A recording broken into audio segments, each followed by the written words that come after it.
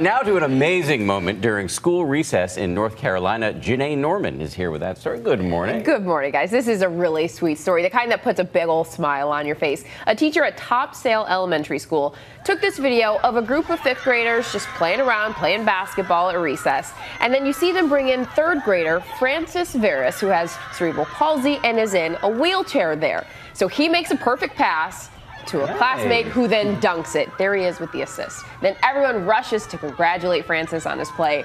His mother said she had no idea about any of this until she got a call.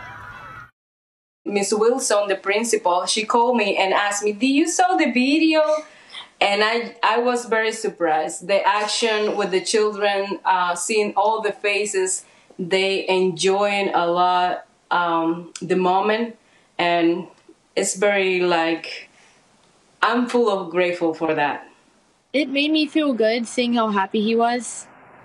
And you could see how excited Francis was in that video with his mom. He's 8 years old and just started sharing recess time with those fifth graders last week, but he obviously has already made some great friends. It's a beautiful moment. Yeah, especially when the mom said video, you could see his face light up. Yeah. Right. Loved it. Loved it. Thank you, Janae. Well, hey there, GMA fans. Robin Roberts here. Thanks for checking out our YouTube channel. Lots of great stuff here. So go on, click the subscribe button right over here to get more of awesome videos and content from GMA every day, anytime. We thank you for watching, and we'll see you in the morning on GMA.